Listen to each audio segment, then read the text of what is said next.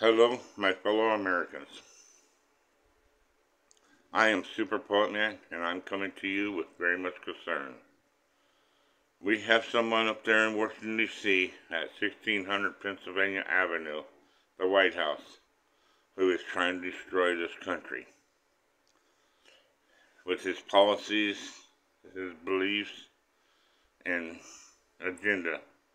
And it's happening right now. He's already started doing it. You know, with the high prices and all that stuff, you can't even go in the store without paying like 2 to 3 times more if you have been. Gasoline, it's too high. Insurance, you can't even get insurance now, it's just too high. And, you know, taxes, oh my goodness. And then now, look what he's doing now. He wants to kill babies and then he wants to if they're old enough to change them into boys or girls, whatever, and change their gender. Come on, that's just sick. Yeah, and then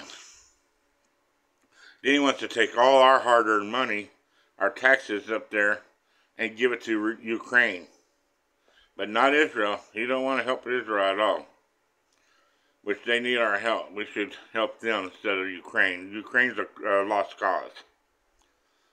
We need to stop funding them immediately. Let them defend for themselves. There's other countries that help them. We've done enough. But no, this guy, Joe Biden, he is evil.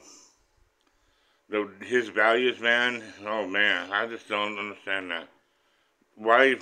And then he's so senile, he don't even know where he's at half the time. We need to impeach this guy. What's going on, Republicans? Why are you guys so scared of your own shadow? See, we can't win or lose. Can't have a Democrat because they're evil and all that up there. We can't have a Republican because they're too scared to do anything.